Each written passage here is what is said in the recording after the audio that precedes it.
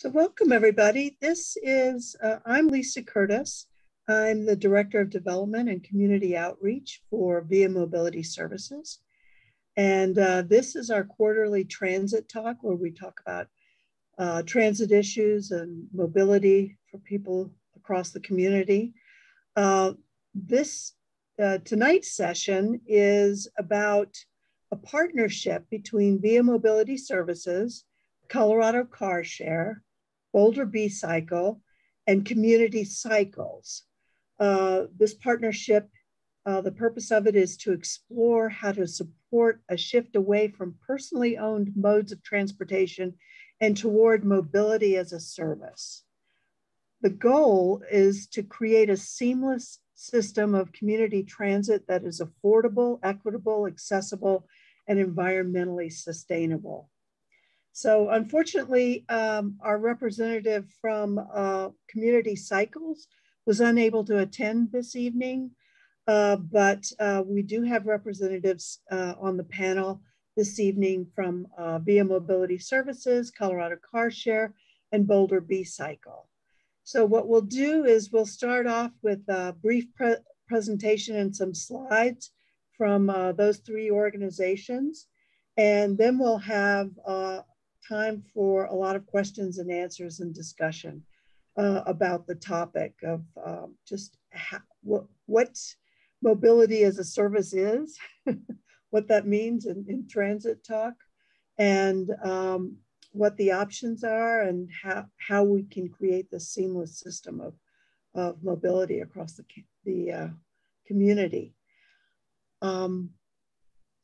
I'm going to start with, I don't think, great. Our first panelist is Peter Cramble. Peter is a sustainability, business development, and communications leader with years of experience working with business, government, and nonprofit organizations. As CEO of Colorado CarShare, Colorado's only and one of the nation's longest running car share organizations, Peter is at the cutting edge of what he calls sustainable mobility solutions. This includes driving forward shared electrified mobility for everyone, including underserved communities. So I am going to, with that, I'm going to share my screen, and Peter is going to walk us through his slides.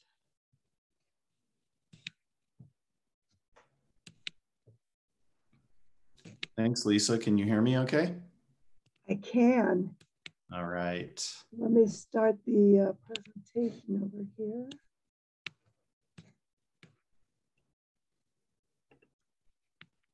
Oh, I've got to. There we go. Awesome. Yeah, thanks for having me, Lisa, and everyone else who's on this particular panel, all my other speakers and everyone who's joining us to see what's going on in this wonderful world. So yeah, as Lisa mentioned, just give a few super quick overview of Colorado CarShare for those of us who maybe aren't as familiar with our organization. So you can go ahead and jump into that next slide, Lisa. So yeah, Colorado CarShare, I think some of you are probably familiar with us. We're actually over 20 years old now. We're a local nonprofit originally from Boulder, now in the Denver metro and Boulder area. And we're you can stay there for a sec. We're Colorado's first, only, and one of the nation's longest running nonprofit car share organizations. And our mission really is to empower our community to live a car-free lifestyle, or what I call a car-light lifestyle. And in doing so, have a positive impact on our health, wealth, and the shared environment. We do that, as a nonprofit. We have kind of a two-pronged approach. So we have our mission-driven education, outreach, and advocacy side around non-single occupancy vehicle ownership and use and alternative mobility options. And then operationally, and this might even be what more people know us as, is we're a CarShare organization with over 3,000 members in the Denver Metro Boulder County region that provides 24/7 member access to a network of now about 55 plus vehicles in the region. Okay, next slide. So yeah, you can, again, we have about 3,000 to 3,500 members around Denver, Boulder County, including the city, Longmont, and now recently launched in Louisville as well. And I like to explain to folks that you can kind of think of what we do and our vehicles as sort of your local sort of neighborhood car, in that the vehicles stay stationed in these different neighborhoods around the region. And they often become people's first, or in some cases of families, like second car, for example, in the case of our all-wheel drives, for example, with ski racks or bike racks. And it really is a way that helps people to also spend a hugely less amount of their income on transportation through car sharing versus individual vehicle ownership. Okay, next slide.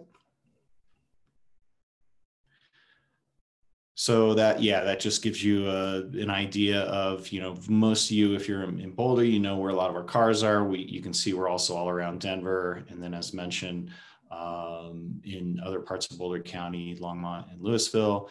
And we have a lot of specialty vehicles, so mostly hybrids. We're trying to be the first to electrify fully. So we have now about 15 electric or plug-in hybrid electric vehicles, and then specialty vehicles, including those all-wheel drives that I mentioned, as well as pickup trucks.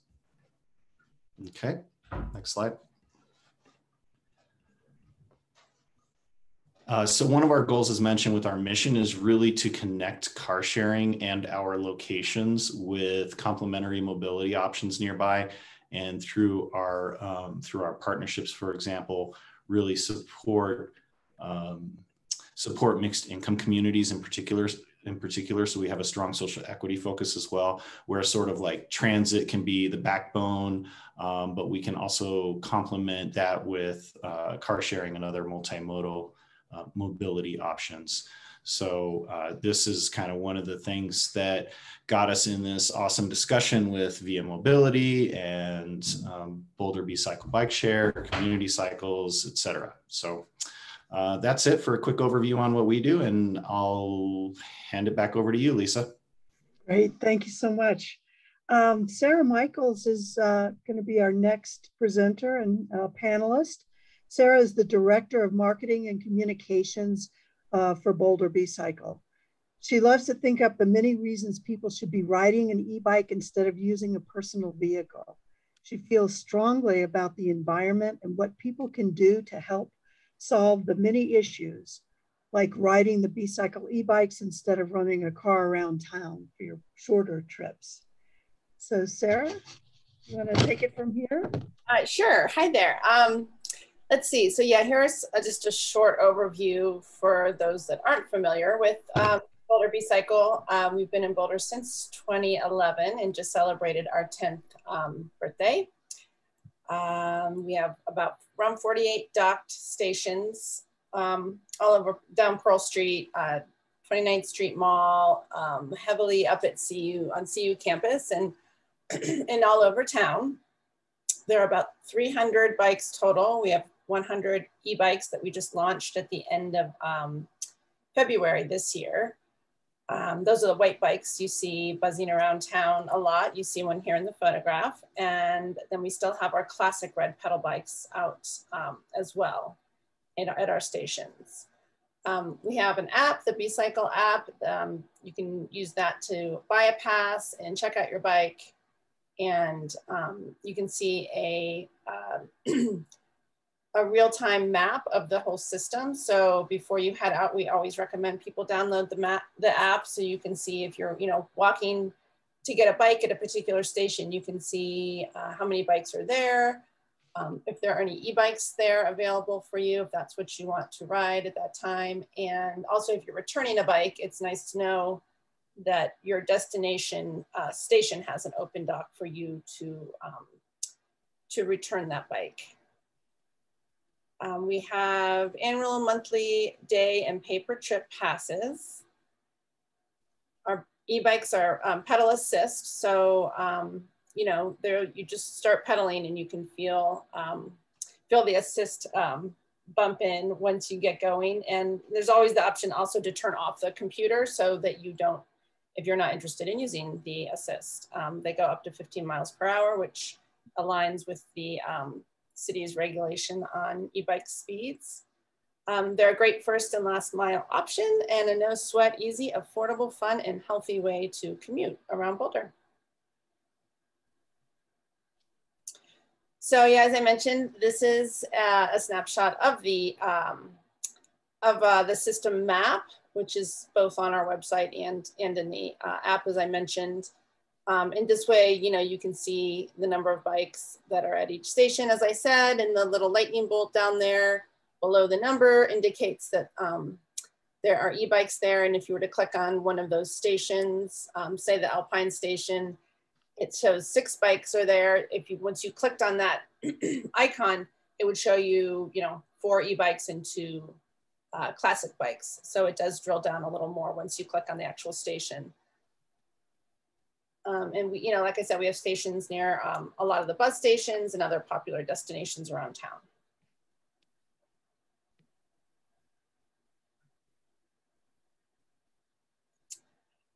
So here are some fun facts. As I mentioned, we just rolled out 100 e-bikes. Our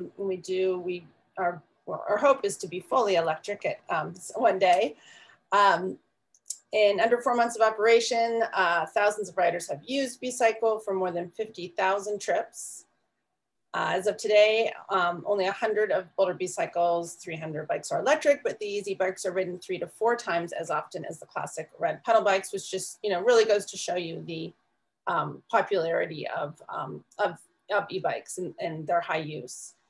By August 2021, the Boulder BCycle system will likely have exceeded the total number of annual trip from any previous year. So that's a real huge for us, because that's, I mean, it just goes to show you how many more people are using these bikes. Boulder BCycle e-bikes provide an extremely easy and inexpensive way to try an e-bike with rates as low as $5 a half hour using the paper trip pass, or $10 for a day pass. And that includes unlimited 30-minute trips. And a monthly pass gets you unlimited 60-minute trips. So, you know, there are a lot of options out there for however, you know, best way you want to use our system.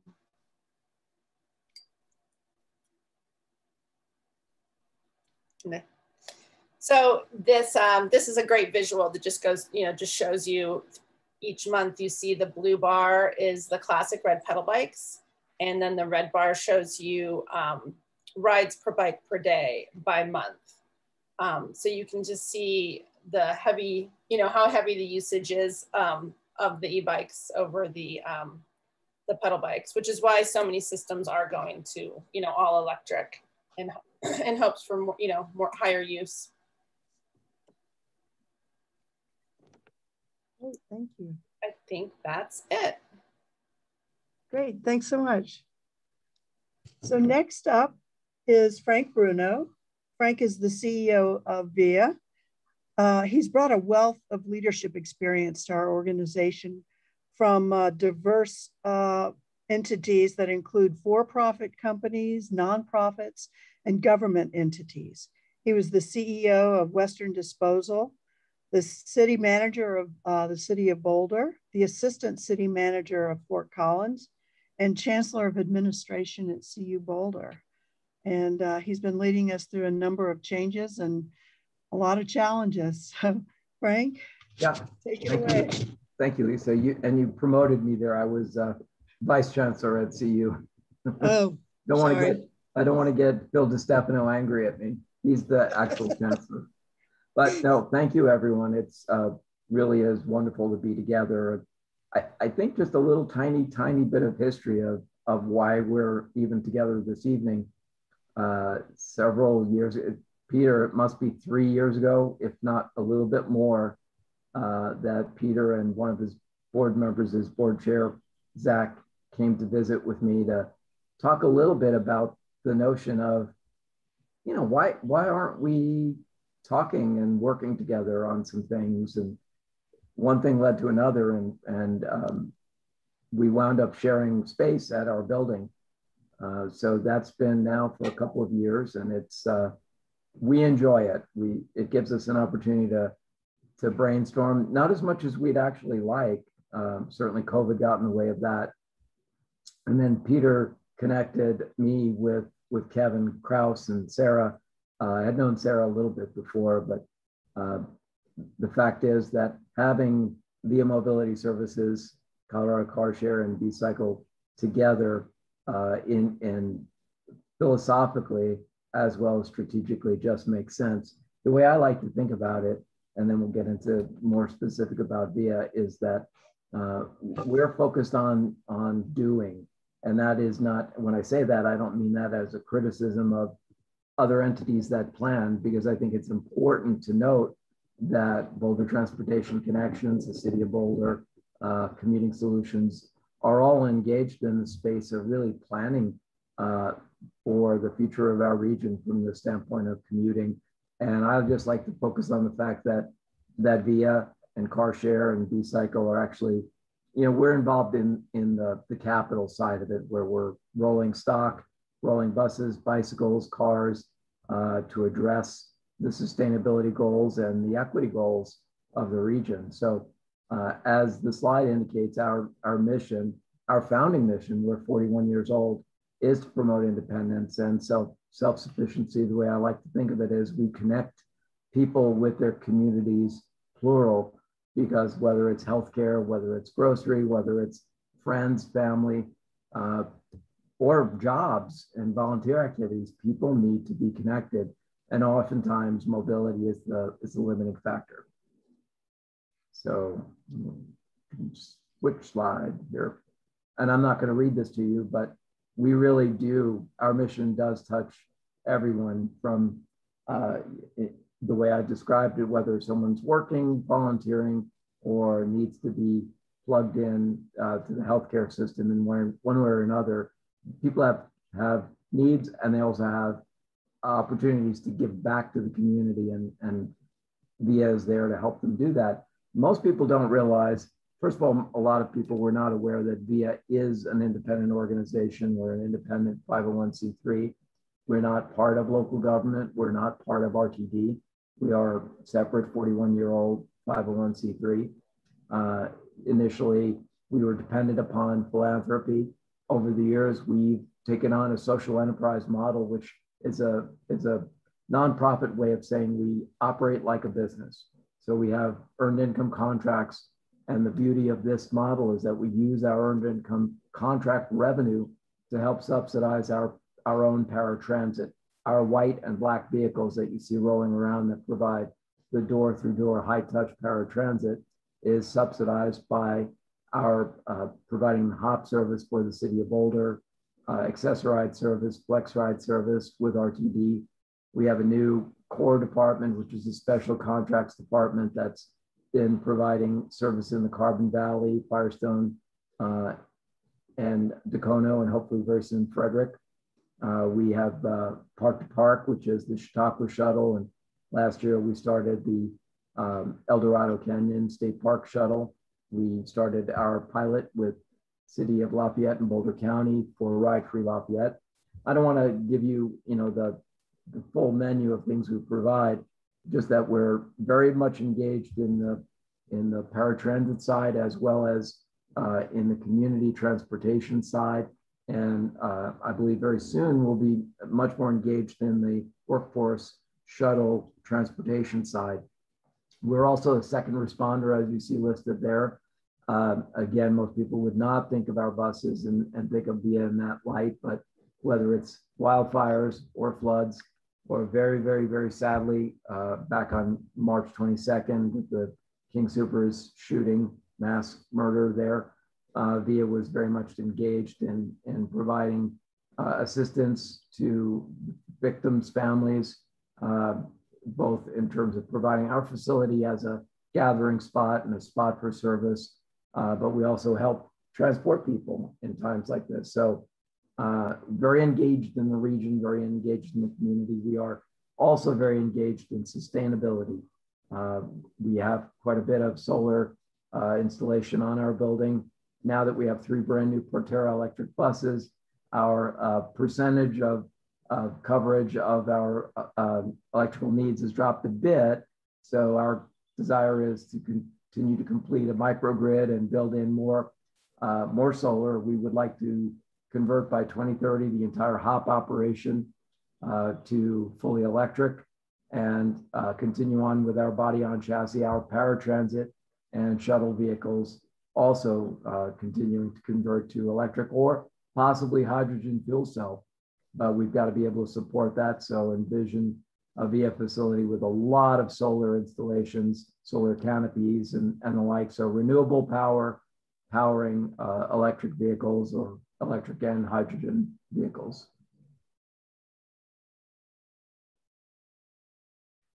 Lisa, there we go.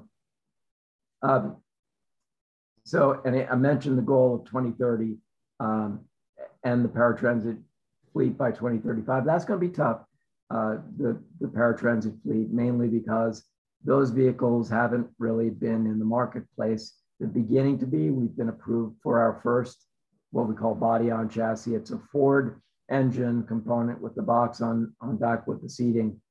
That will likely be in the first part of 2022.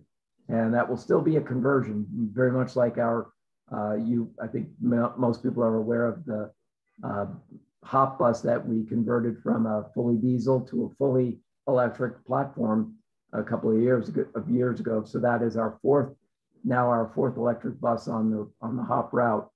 And as the slide indicates, and I mentioned earlier, we are continuing in our effort to convert the Boulder headquarters into a microgrid that will capture solar. We also have our Denver, which is really more of an Adams County based facility for our Access-a-Ride and Flex-a-Ride work, and also our metropolitan area paratransit work. We would like to focus on a new expanded facility for that operation, and one in which we can make significant investment in that area with sustainability as well. We think that is vital to our success. You can't just be successful transporting people. We've got to be successful being as green as we can and achieving as close as we can, as Will Tour used to say with respect to zero waste, pretty darn close to zero tailpipe emissions. And that concludes my slides. And I think it went a little over, but I appreciate the time. You're fine. So we're going to open it up for questions now. I'm going to see the chat and see if we've got. So I have a couple of questions. I have a question for BCycle. What's the easiest way for someone to start using your transportation options? And could you give me some examples? Yeah, does that mean, I guess they're asking how do they get acquire to get a pass? Like what are the steps to get a pass? Right, what are the steps? The best way that we recommend is, like I mentioned, is download the BCycle app, and then it's free. And then once you download that, you'll have a drop down of options. And from there, you just select which pass you like, and then you just go through the prompts. And then you go to a station, choose your station, and then, like I said, you click on the station icon, and it'll pull up the number of bikes that are there, and the numbered dock. Each dock is numbered. So let's say you're at the 13th and let's say Alpine and Broadway station, and you walk up to that station and you see there's an e-bike and dock number 6. So you would you'd see on the screen the numbered docks would show up in the app. So you just press that dock of the bike that you want, and it beeps 3 times. There's a green light will go on indicating that the bike is ready to be pulled out. and then you pull it out and you adjust the seat to your height, and then turn on the computer if it's an e-bike, and just right away, and just, you know, stay within the limit depending on which pass you get. There's a 30-minute and 60-minute limits on the passes. So you just want to return it before that time's over. Does that answer the question? Yes, it does. And I have a kind of a follow-up question to that. I'm just curious about the technology behind all of this. It sounds like each e-bike is, it has a GPS signal associated with it. Is that true? It's not GPS. It's just our software program. It's the database behind it all, that, you know, I mean, as to how the app works and shows all of that. Yeah. So how does it know? I mean, it seems like there must be some kind of signal to let you know how many bikes are at a station at a particular time, right? Is it? Yeah. Again, that's our software and database that shows that, but the bikes do not have a GPS in them. Okay. Like once you ride away on that bike, yeah, we're not tracking where you go or anything. Okay. How does someone get started? You know, starting an account or using it for the first time? Like I said, just like I said, just download the app.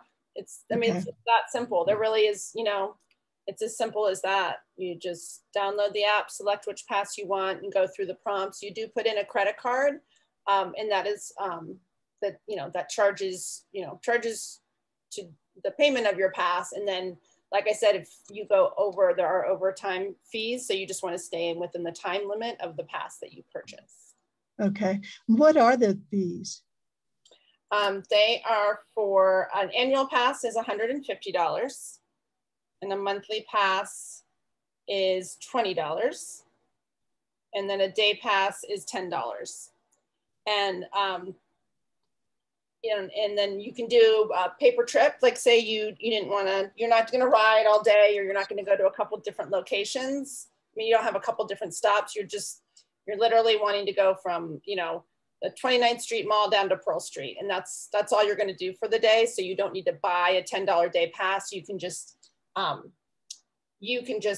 you know, pay for that one trip. Okay. Great. Thank you. Yeah. Peter, I have similar questions for you. How does somebody get started using Colorado CarShare? Yeah, so as I mentioned in my brief overview, we're a membership-based organization. So we're very different than, like, I think what some people probably think of as more like rental car agencies, for example. You become a member, you fill out a short application, and we go through a bit more due diligence in that we do like a background DMV check, and we have to ensure that all of our members have, you know, a relatively clean driving record. So no major infractions like recent DUIs or anything like that.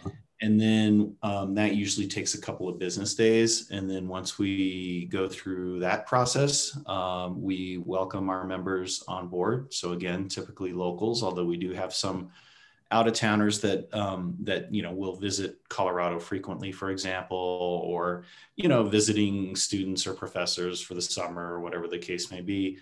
And then the other thing is that because we're very member driven and community oriented, we have people go through a brief online orientation that just helps them to become familiar with the technology, with the vehicles, with the fleet, and probably most importantly with sort of community protocol for our members around, like, not returning a car late and, you know, not leaving it messy for the next person, because we kind of sort of depend on each other in order to make this a successful program. And then once they've completed that application, gotten the clean DMV background check, and completed the online orientation, they receive our sort of our welcome packet with a key fob, which allows them 24/7 access to the vehicles when they are available. They make reservations themselves online. They have access to that. through our website, for example, and it's all relatively straightforward. It's kind of like a self-serve process, not nearly as not as quick and convenient as with BCycles. Download the app and you're kind of good to go. It's a little bit more involved, but still pretty easy and straightforward once people become familiar with it. So you need to go through the website and make a reservation and see what's available on the website. Yeah, once you so they fill out an application at carshare.org, and once they've been approved and receive their key fob, they can go online, log in. They have their own personal account with a login and password, and they can go ahead and then make reservations and see what's available. They can choose by location. They can star their favorite locations, for example, a car near their house.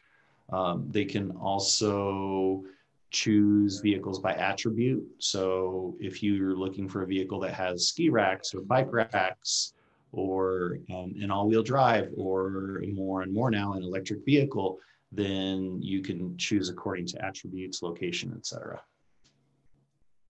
So tell me about your electric vehicles.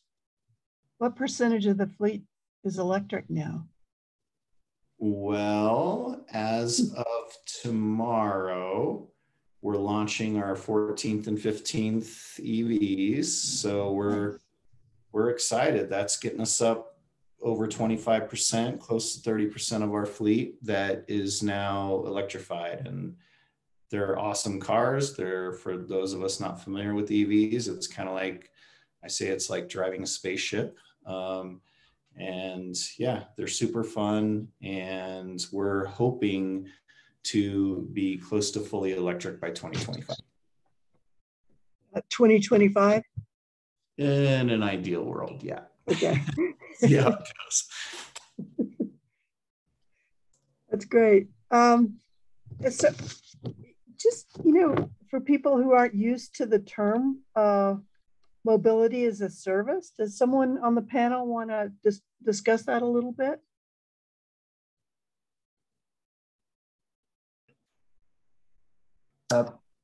Lisa, this is Frank. The risk of being rude, I want to introduce one of our attendees, and it's Debbie Knoll. Debbie is a VIA Mobility Services member of our board of directors, which has been fabulous. Debbie's a writer, Debbie's an author, Longmont resident, does an awful lot of work for the region and for the communities in so many ways. Debbie, if I'm not imposing too much or being rude, I was wondering if you might share your thoughts about mobility as a service.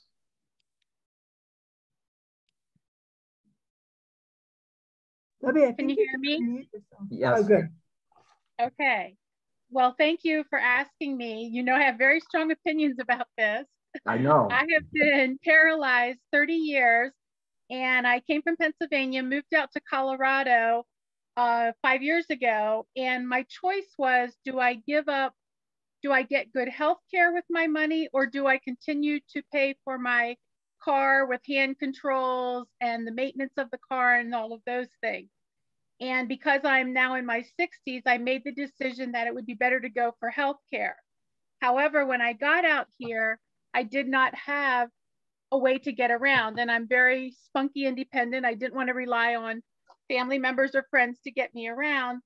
When I started calling for services in Colorado, I received a lot of sad answers like, oh, you're in a wheelchair? Sorry, we don't serve you. Click, hang up. And I was going down through a list, and VIA with a V is towards the end of the list. And by that point, I had had not one person say, yes, we can serve you, Miss Knoll, in a wheelchair. So when I got to the V's, I called VIA, and they were immediately responsive. They said, yes, we can, get you where you need to go. Here's our services. And I was used to, 30 years of being in the system, whether I'm independent and working, or whether, you're getting any kind of services of any kind, you get this disrespectful treatment of, well, prove you're paralyzed, or prove that you're sitting in a wheelchair, which to the person with the disability is the most bizarre question ever. With VIA, I did not have to ask any of that, answer any of that. They respected me, they trusted me, they believed me. Over the phone, we completed the registration. They sent a form in the mail, I signed it, filled it out, but I was able to get a ride immediately, and it was lovely. I have fallen in love with the drivers, the employees. Everyone is so kind, so thoughtful. They are, you know, at first it was embarrassing. Here I am, I drove my own car for decades, and now I have to rely on someone putting me up a lift, getting me on the bus, locking me in. It's not what I wanted. However, after the first day, it truly was like, get over yourself, Debbie. It's not a big deal at all. You're getting around, you're getting back in the community. And it's just been a lovely, lovely, lovely service that I can't say enough about. Well, thank you. And thank you for all you do for VIA. You're welcome. Thank you very much, Debbie. And that's, Lisa, that's kind of, to me, the beauty of this. I envision someday there'll be more than the 3 entities, but absolutely. But that's the beauty of the mobility partnership, is that, Debbie's story is more about VIA, but it could be about a person who is living in a relatively small apartment or unit in Boulder or somewhere else in the region, and really can't afford to have a car in light of their living conditions and that sort of thing, and truly wouldn't need a car with CarShare, or perhaps is close to the trail system and wouldn't need a car because of the bicycle system and because of BCycle. So I think there are these stories that if we dig down, we don't have to dig very far to get stories for each of us that are meaningful and are truly vital. This is Peter. Can I add on to that, Lisa? Absolutely. Question, mobility as a service to me, and I'm not an expert in MAAS, but what we see is that if we think about mobility in general, from a historical context in America anyways, and we hear the word transportation, and I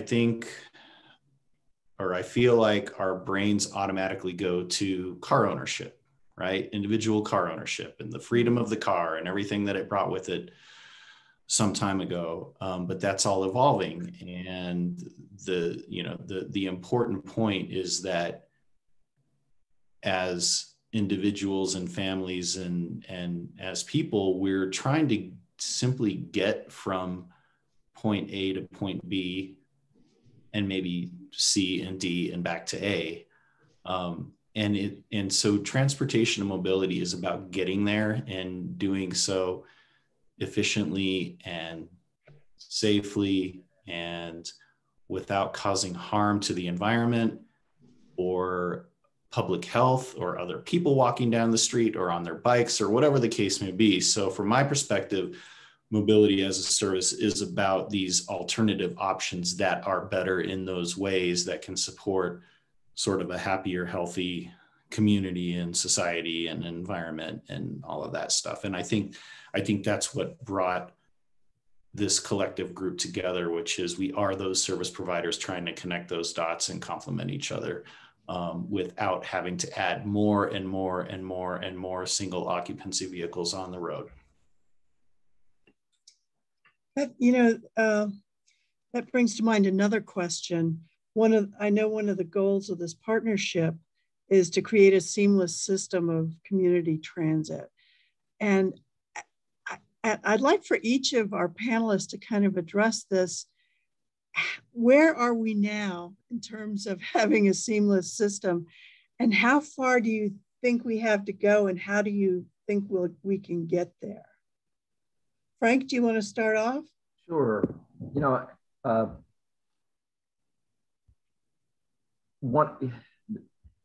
What's in the back of my mind is something that's coming down the pike, and Lindsay and I were talking about this earlier. The employee trip reduction program is something that'll probably be unveiled by the state in the fall. but employers will have to file plans, have their plans for how to reduce single occupant vehicle trips by their employees by this time next year. And I had a meeting with one of the vendors that wants to help do the tracking of that effort today. And we did a couple of examples. And, you know, I think what it showed is for several obvious addresses, we're 2.5 hours of commute time one way right now. So I think what it suggests is that we're not as far along, Lisa, as we need to be with respect to being seamless. Because right now that whole first mile, last mile, meaning the first mile of your commute to get to a transit system and the last mile to get from the transit system to your place of employment, if you're working in an office or a facility of some kind, is a big challenge. And that is a big part of the limiting factor. And again, I think it's one of the ways that the mobility partnership can solve that. Of course, you're not going to necessarily rent, do a car share to go that first mile and then jump on a bus. But if that's part of your occasional need, then you might well do that. But you might also do that with bike share. So I would say that we've got a lot of work to do to close that first mile, last mile gap that exists, as well as providing more on-demand local transit, local community transit. I'm talking about beyond just Boulder. I'm talking about every local community, and I'm talking about right-sized electric or at some point hydrogen fuel vehicles, renewably powered. That's, I think, the big gap. So I think we're very far away, quite frankly, in my mind at least, from that. Thanks. Peter, do you want to follow up? Oh, wow. And I don't know, are you able to share your video? It says, when I try, it says, I can't start my video because the host has stopped it. So I don't remember doing that. I wonder if it's in the setup. So I think you're in the driver's seat. Okay. Mine was the same. Sorry?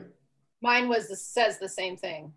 Yeah, I think Lisa, you have control. So in the meantime, I guess we get to spare everyone from looking at me, which is to their benefit. But I feel like our collective energy and hope and desire in the direction that we all want to be heading is very much toward this seamless system of mobility services that come together in a way that's different than the past. But I feel like from a practical standpoint, we're still heading in the wrong direction. I feel like we're actually going backwards, and I think the numbers support it. If you just look at traffic increasing, people moving to the metro region, workforce commuting into Boulder, for example, we're just so far, not moving in the right direction. And I think it's going to take some significant paradigm shifts. Like the example Frank just mentioned about employers having to come up with a plan to reduce those commuter miles, for example. But we have to do a heck of a lot better before we start moving in the right direction.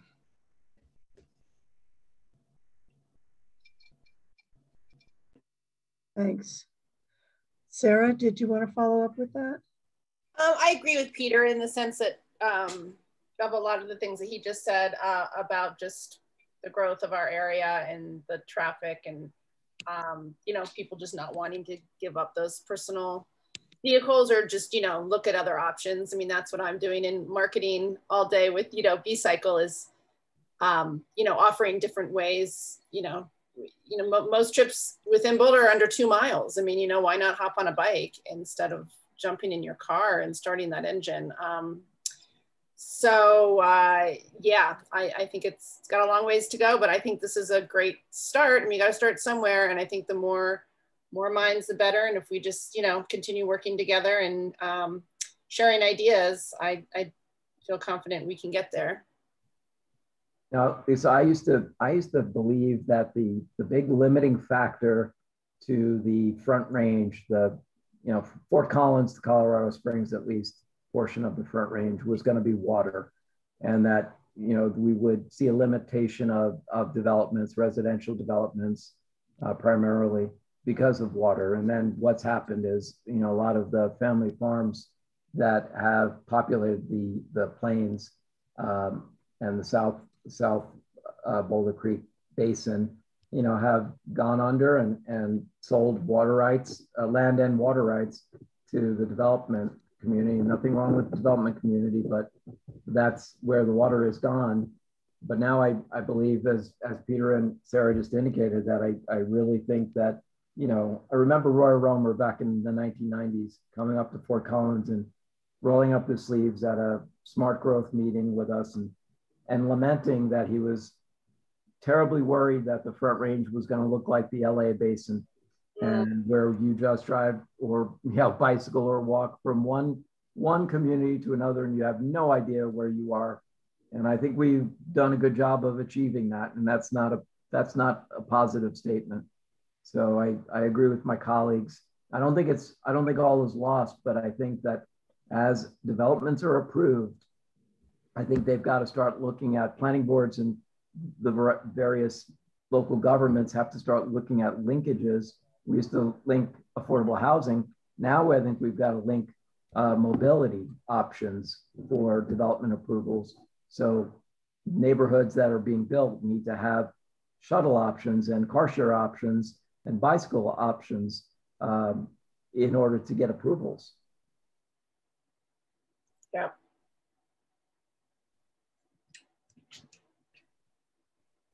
I wonder if any of our attendees have more questions along these lines for our panelists. You can share them in the chat. Can I throw in an addition, Lisa, while we're waiting for? Sure. So I kind of left out when you asked, we really focus on the app. You know, we really want people to use the app. It is the easiest way. You know, it's also, with COVID, it was also the safest way, right? But there are kiosks at every one of our stations. So you can walk up to a kiosk and same method, you just go through the prompts, slide your credit card in and go through the prompts and check out a bike. So yes, I want to make sure people know, yes, you're not limited to having to, you know, you don't have to have a phone. You don't have to have the ability to download an app. You can also purchase a pass on our website as well. So there are other options to do that. And then that said, I just want to toss in, we just started a program with the Boulder Public Library called Book a Bike. And that is for folks that do not have, that are unbanked or do not have a credit card or a way to pay, you know. So we are offering our bikes. If you are in that situation, you can check out one of our bikes just as you would a book at the library. And you'd walk in and you can check out one of our RFID cards. Oh, that's really great to know. Yeah, very important. It hasn't started yet. It won't start for another week or two. There's lots of bureaucratic layers we're working through, but yes, I just wanted to make mention of that. So we want to make sure our bikes are available for everyone. That's a very important point about equity. Yes. And thanks for making that effort, because that's really important. Everybody has access to a public library and a public kiosk. So that's great to know. So someone has their hand up in the attendees. Like Andrea has their hand raised, Lindsay. Oh, okay.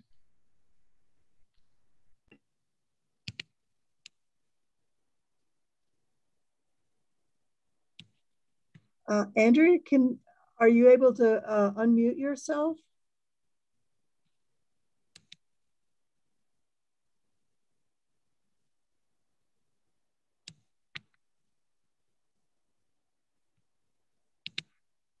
So you have to give Andrea a prompt to unmute. Yeah,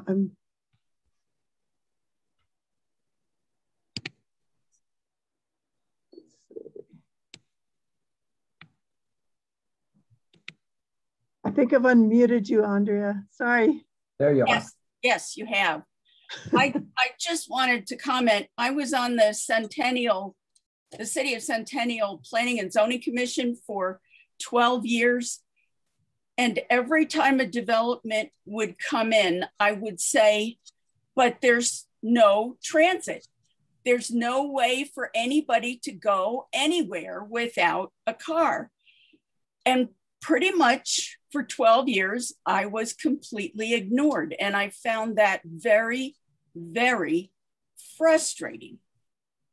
I understand what you're saying about not being there yet. We aren't. And I have no idea what it will take to actually be there. In the early 2000s, when my daughter was still in Denver, she belonged to, I think it was Car2Go. They're gone now, but she did not own a car. And often where she needed to go was a little bit too far for walking, and the buses don't always go where you need to go. And she just used the Car2Go.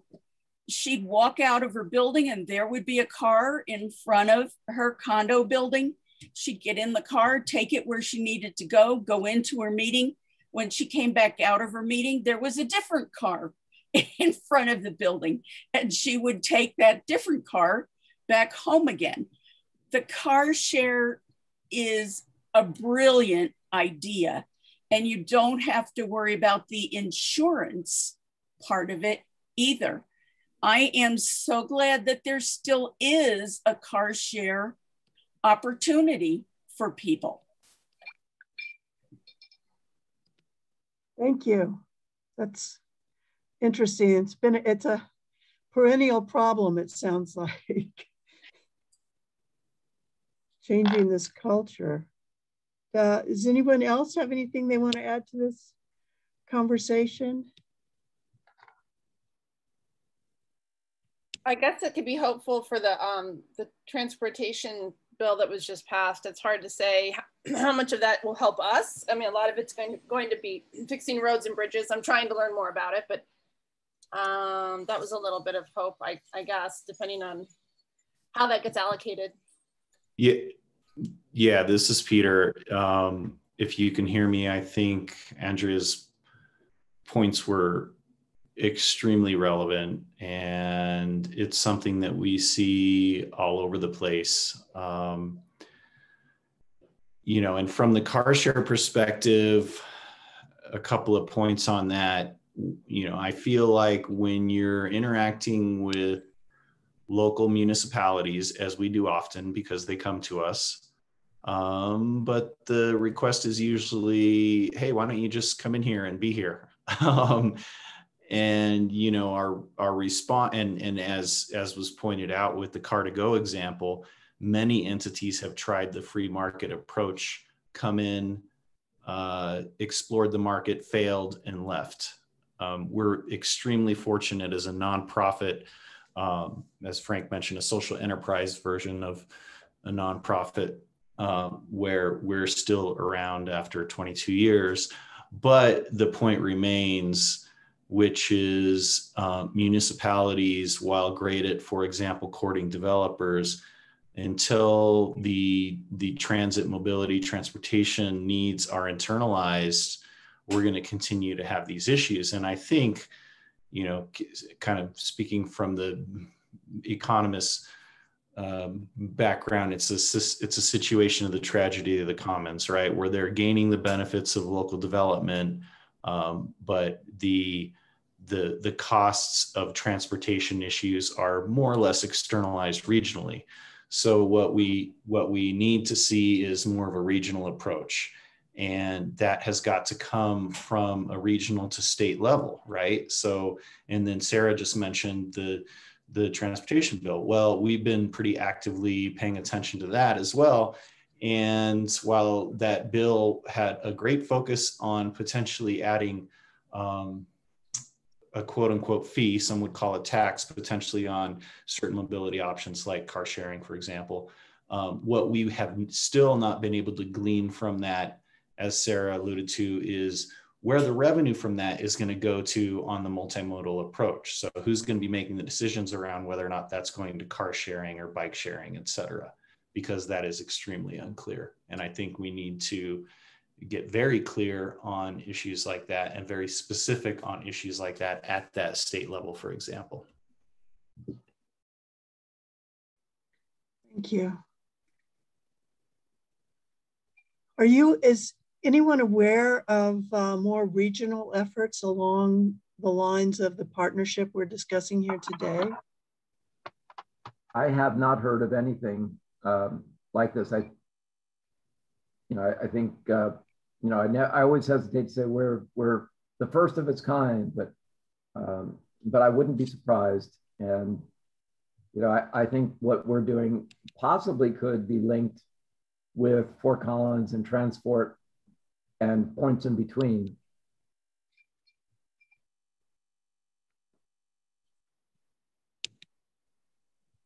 Lisa, can you hear me? This is Debbie. Yep. Yeah, I can hear you. I'm on another board called the Boulder Community Steering Board.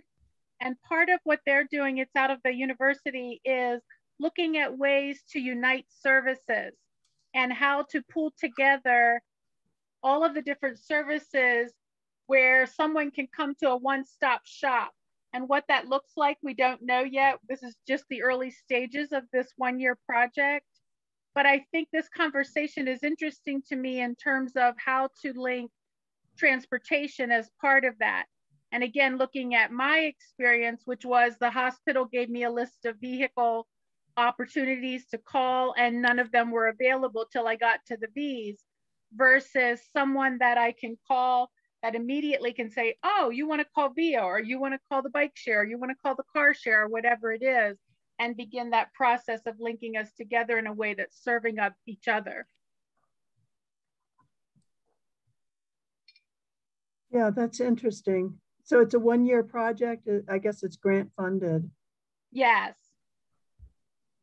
And Lisa, I would just tell you, we just had a meeting, we being CU representatives, Boulder County, City of Boulder, Boulder Valley School District, and VIA, to talk a little bit about the capital calls with the state of Colorado, and the fact, again, once again, you've been part of these conversations in the past, Lisa, where we're all going to submit applications for capital for electric vehicles and charging stations, and at some point we're all going to be trying to place ourselves in front of the other entity, and that's not helping our region advance either, and tackle these problems. So we talked about, is there a way we can, it sounds so simplified to say work together, but can we pick, maybe instead of theoretically, can we pick a project specific that we can work on together in that regard, much like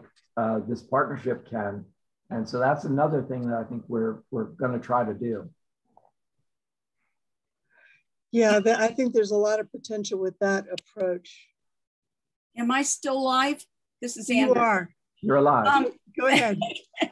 I went to an RTD Accountability Committee hearing the other day, and the Accountability Committee is urging partnerships. Yes. So possibly we will start heading in the right direction. And I know VIA already has a working partnership with RTD, but there should be more out there.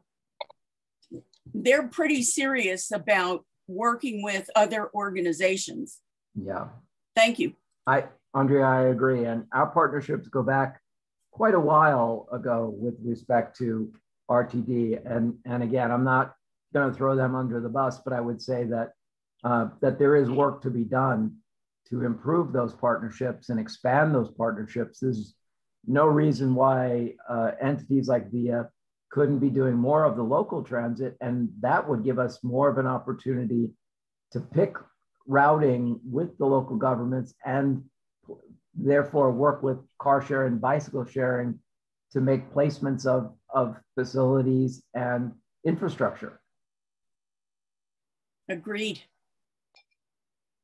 And I have a comment here from Landon Hilliard. Lindsay, I made you the host, so maybe you can allow Landon to maybe ask his question in person live, or I can read it from the Q&A section. Okay, give me 1 second. Landon, you should be good to go. Well, this is Landon Hilliard, and I don't have a question really. It's just a comment along the lines of thinking regionally. And one hopeful aspect that we've been reading about is the possibility of a regional rail line with partners of Amtrak and RTD and local governments, thinking about how to transport people from all the way from Fort Collins to Denver and to Colorado Springs. So it's a hopeful sign that that people in the state of Colorado are thinking that way and understand that development and sprawl needs to be serviced in some ways along main corridors. Well said, Landon. Thank you. Thanks, Landon. Sorry about the technical issues we had today. I'll try to fix that before we have our next transit talk. Does anybody have any last points they'd like to make? We're a minute past 6 p.m. I want to thank the panelists and everybody who attended. I appreciate the discussion today. It was very interesting. Lots to think about and lots to plan for. If anybody has any follow-up questions or requests for future transit talks, you can go ahead and contact me anytime by phone or by my email address, lcurtis@viacolorado.org. Thank you so much for attending and have a great evening. Thanks, everyone. Bye. Thanks, everyone.